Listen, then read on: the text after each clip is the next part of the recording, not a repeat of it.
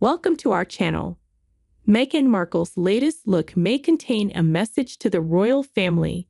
The Duchess is accompanying Prince Harry on a trip to Nigeria. Meghan Markle is a noted fan of fashion diplomacy, that is, wearing brands or motifs that align with her agenda. But is her latest look a nod to the royal family, or simply a coincidence? On May 10, Markle joined Prince Harry in Nigeria, where the two are celebrating the 10th anniversary of the Invictus Games, the sporting tournament for wounded veterans, which Harry founded in 2014. The trip followed on the heels of Harry's solo trip to England, where he hosted another anniversary event. That affair was attended by a number of the late Princess Diana's relatives, including her brother, Charles Spencer, after King Charles, and Prince William both declined Harry's invitation, citing scheduling conflicts. According to the BBC, the King's full program included a garden party that was attended by several working royals. A couple days later, for the occasion in Nigeria, the Duke and Duchess tore into their summer wardrobes. Meghan wore a dusty rose floor-length dress by Heidi Merrick, which she paired with a gold choker necklace and matching gold earrings. On her wrist, she wore her Cartier Tank watch as well as her Cartier Love bracelet.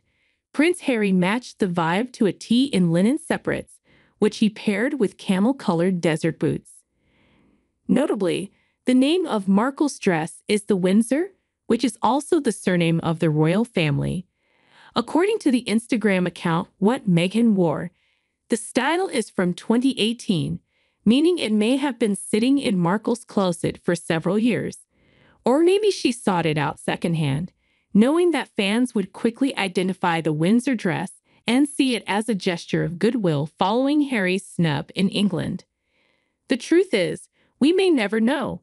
To kick off their 72-hour trip, Prince Harry and Meghan Markle delivered the welcome address at the inaugural Mental Health Summit, put on by the Foundation, at the Lightway Academy in Abuja.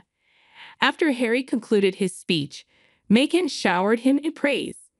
"You see why I'm married to him," she said, per People, when she was handed the mic. "It's so inspiring because he speaks the truth." Speaking to the children of the Academy in her own speech, Meghan said, "Every single one of you has a story. We all have our story. And there's no shame in any single one of your stories. Even on the hardest days or darkest days, everything is a pillar of your strength by each of you being there." She also shared a sweet anecdote about the couple's daughter, Lilibet, who is almost 3. A few weeks ago, she looked at me and saw her reflection in my eyes.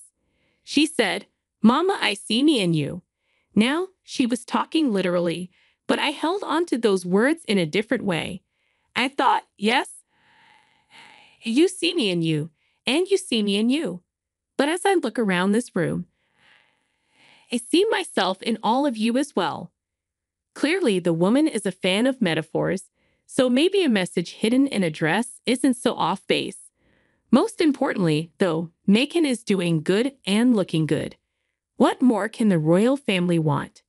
Thanks you for watching. Stay connected with us for more videos.